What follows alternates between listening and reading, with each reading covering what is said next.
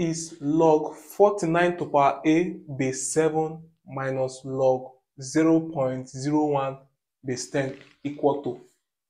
Now, from this, log 49 can be reduced in index form as 7 to the power 2, and from product law, it will be 7 to the power 2 times a, which is 7 to the power 2a to base 7, minus, this can be written as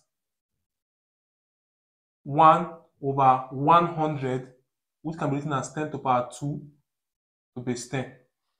And so I can take this in front of log to base 7. This will be 2a log 7 to base 7 from laws of indices. And this is same as log.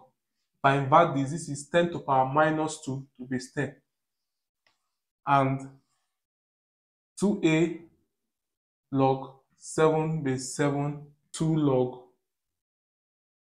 10 to base 10. And from laws of indices, log of a number to the same base is 1. So this is 1, this is 1. At the end of the day, we'll have 2a plus 2. Thank you for watching.